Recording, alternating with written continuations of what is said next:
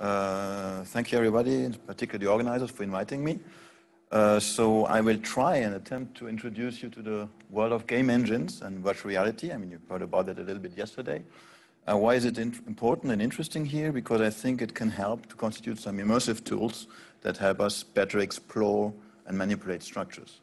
So picture is better than 1,000 words. So just to give you a preview of what I'm going to talk about is these types of approaches. So I introduce you to Xavier, who is the main developer currently of UnityMol.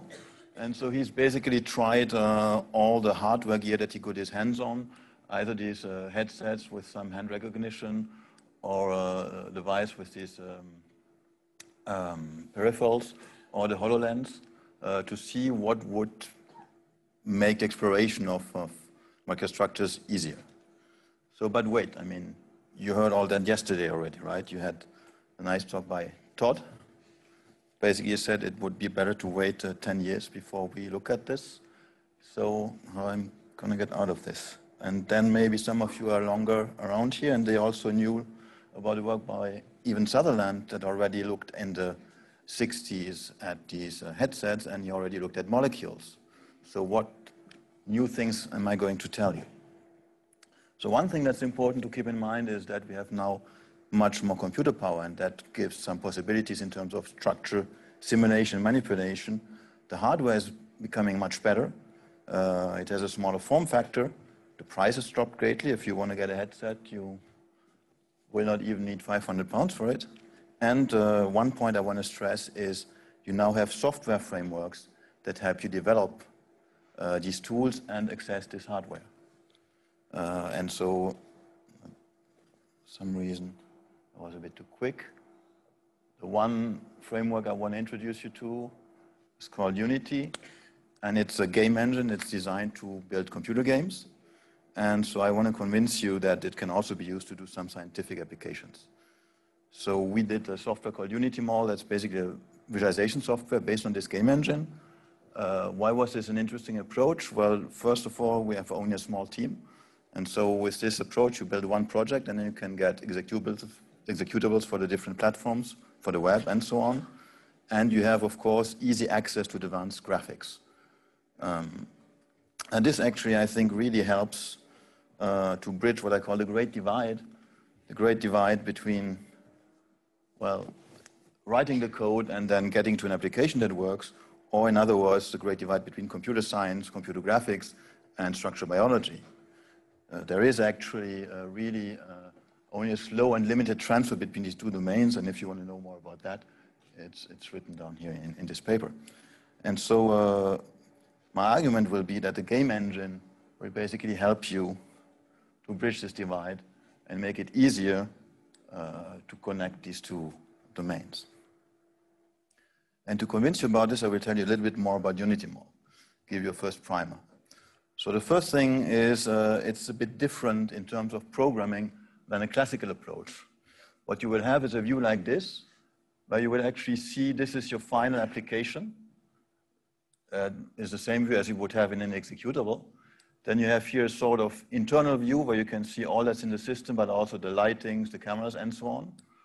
And you have the different objects that are exposed here, and all the parameters that go with it. And then you can actually run your application in this editor, meaning I can now here change things interactively while it's running. I do not have to build, compile, and test. I just run it, and then I select some object. Here was the secondary structure, and try to change some parameters directly and see what happens. So before I even write a single line of code, I can explore all that's exposed here interactively to see what makes sense, what works well, and what is interesting. And so that was a quite useful, at least for us, way to build things, because at that time we had a traumatizing experience by coding something with OpenGL from the bottom up. And so basically we had developed a visualization representation called hyperballs. You can see here it's a nice way to represent, for instance, changing bonds. You can see that they can get thinner and thicker. And you can also interpolate and represent most of the classical representations. And so our task was simply, we wanted to see, could we do the same thing that we had done over a year or so, simpler and easier in a game engine, getting the same result, of course. And if that hadn't worked out, I wouldn't be here. So that was fine. So we could access to quite low-level graphics, for instance, the shaders on the CPU, on the GPU, which we needed. And so then we continued to try to see what benefits we could get from such a system. So here, for instance, is another example. From time to time, I teach stereochemistry. And of course, you always talk about the molecule and its mirror image. So in something like Unity, you can very simply take your system, even if the software hasn't implemented it, and then you add a plane, you put a mirror on it, and then you have the molecule and its mirror image. So this is something basically that makes it very easy to test your ideas. If you have any things you think would be useful in visualization, but you're not a computer scientist, you haven't been trained in that, you may be able to do it quite quickly if it's a simple thing using such an approach. So we use it a lot for prototyping new ideas. Just to give you a second example, a bit more complex than just this mirror plane, with colleagues from Reims, actually they had this idea that you could introduce a new type of abstraction for beta sheets when you have structures where beta sheets are quite present. They called it magic carpet. And so it's basically connecting these sheets as a surface. And this was quite easy to implement in UnityMol. And then actually what you can do once you have these surfaces, of course, you can map some information onto them, either using the color, or for instance, you can map some textures that could show the direction of the strands, or I mean, you can imagine other things that you could do with that. Okay, so far for prototyping.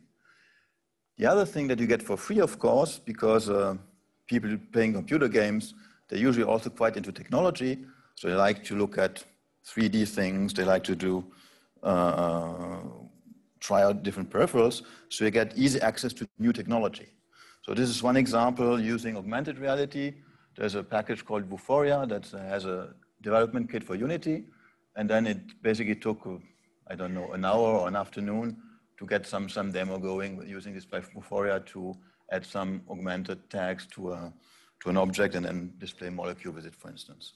So it becomes quite easy actually to test out these new technologies. And so that's a little bit what I'm going to talk about. So one of the technologies is, for instance, augmented reality. This is a HoloLens, which is basically a very big glass, and then it overlays some structure onto what you're seeing. So you can see a molecule floating in the room.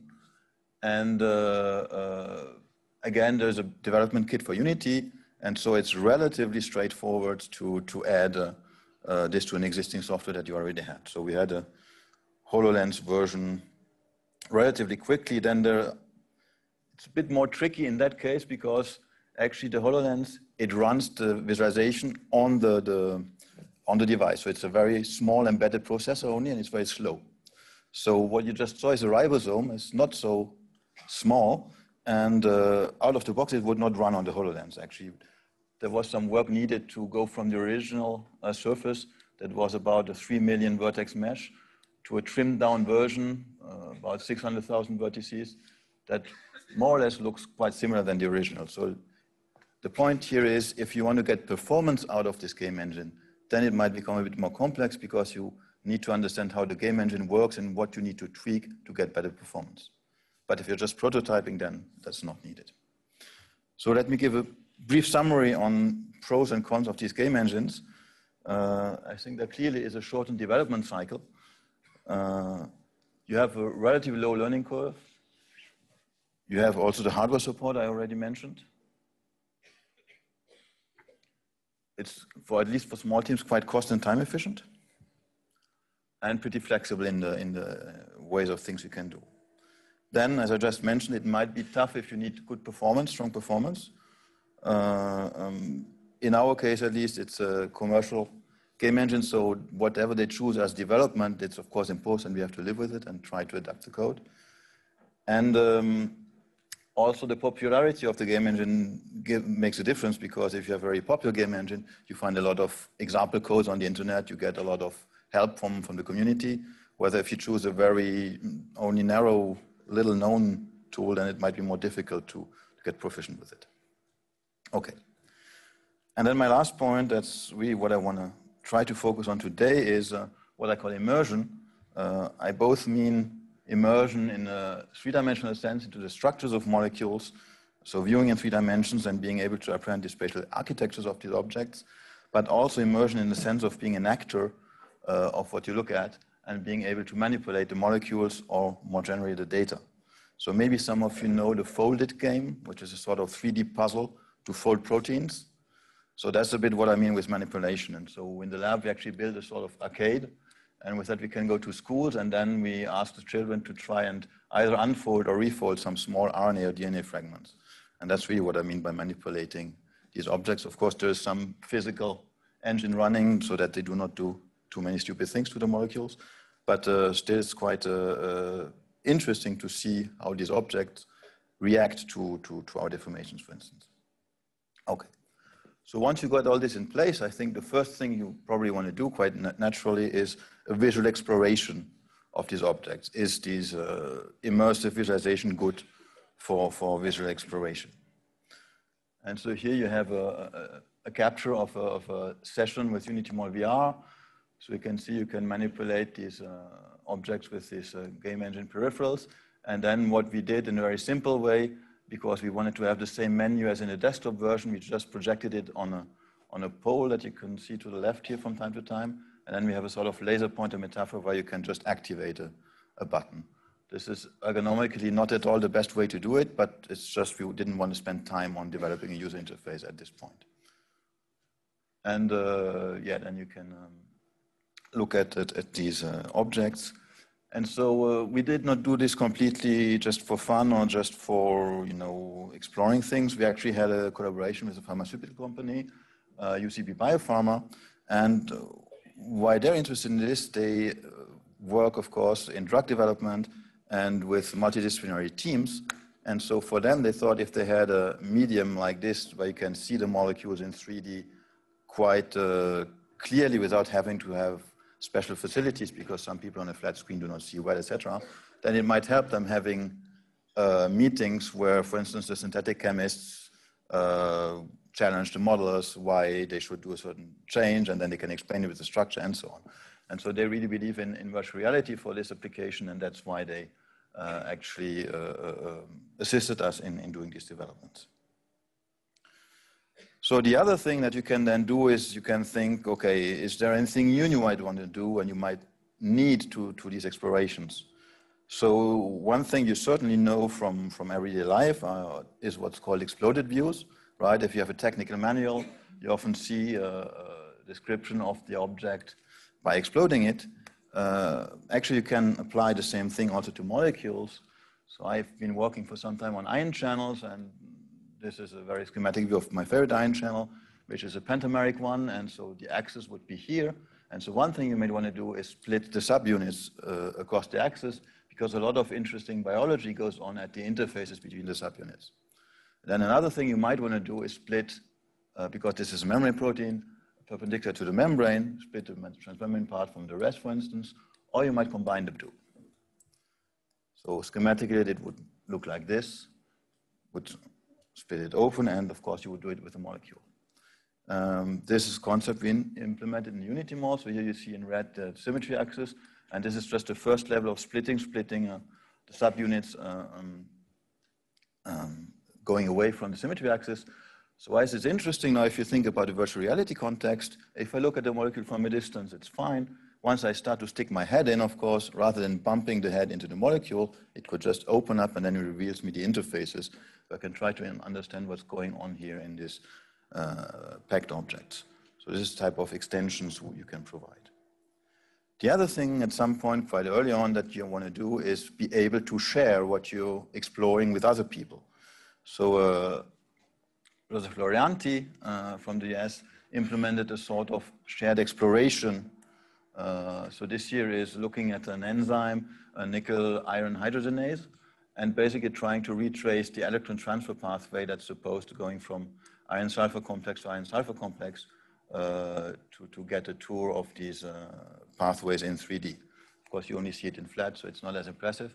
But just the idea is that you can pre-record this and then you can share it with your collaborators who can try to go the same way to understand the systems. And that's basically the first step, I would say, for some collaborative approaches. So the next step is really to have some collaboration in 3D. So I would call it a molecular Skype. So this is some example, not with UnityMol, but some work from a colleague, Tom Skillman in the US. It's called allpdb.info, and it uses a platform called Allspace VR, which is basically a virtual space that gives you rooms, and you can give a certain flavor to these rooms. So he built a room all about protein structures. And so you can put up a protein in the middle, and then any number of people can connect to this room, and everyone gets a little avatar. And so you can see where people stay, where they look at, and where they point. And in addition, I haven't put on the sound, you can talk naturally, like in Skype, and understand what's going on. So it's a very nice way to explain to somebody else some features of your favorite protein, for instance. And it's quite useful for interacting and exchanging. So we now have similar features in UnityMol, but they're not quite stable, so I'm not showing them. Okay, so this was just about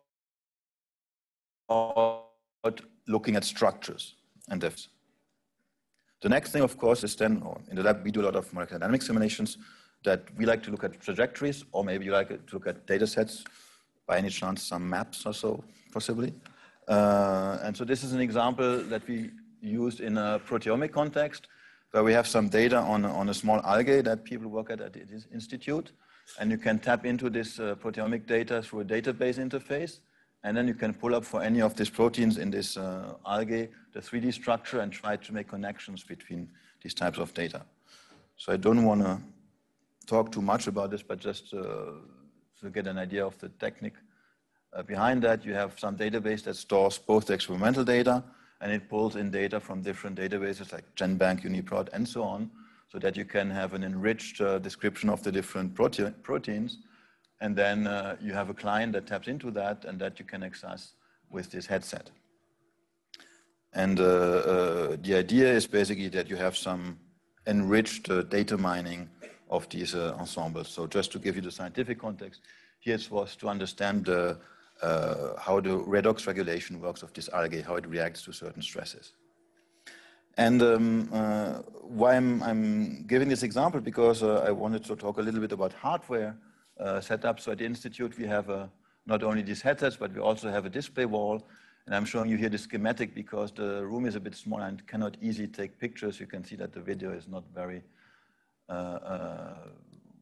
complete. So that's just to show you the setup. We have this 3D display wall, and we also have a headset in the same room. And so you can switch between these two scenarios, because with the headsets, you get a more immersive 3D vision, but it's one person at a time, whereas with this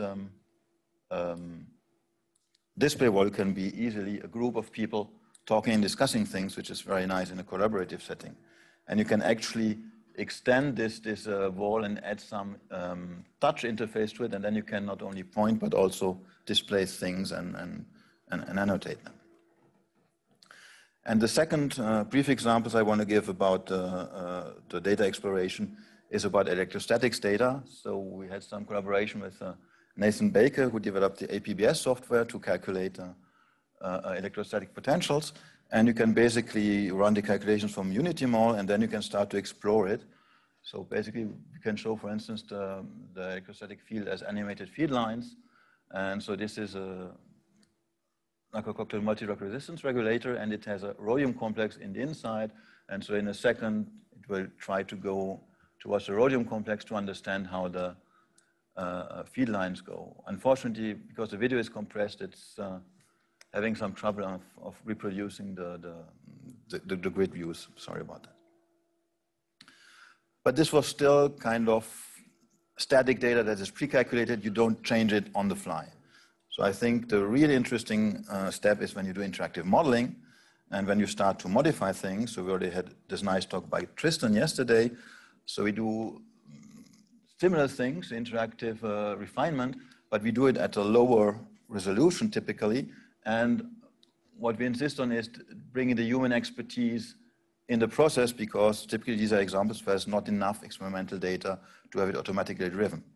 And so in that case, we also modify the level of representation. These are more coarse-grained computational representations of the objects. And we have applied this to, for instance, modeling the dystrophin filament, which is a very long filament involved in severe pathologies.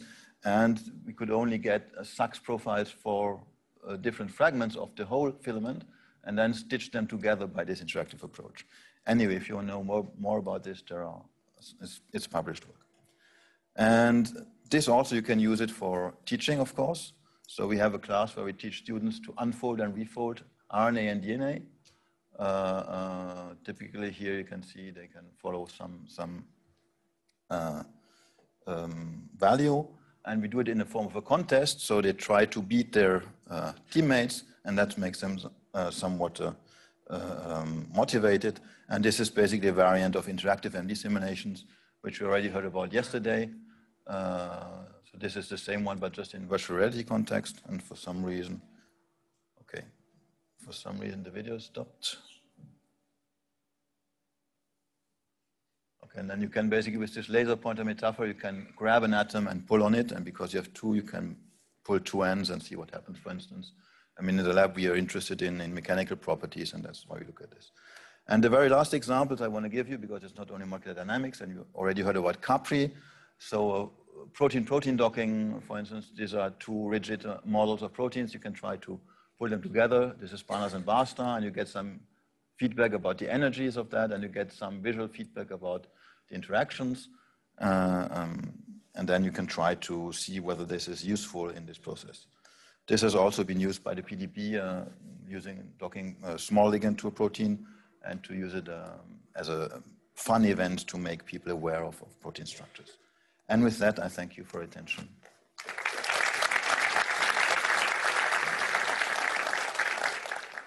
Thanks very much. Fascinating.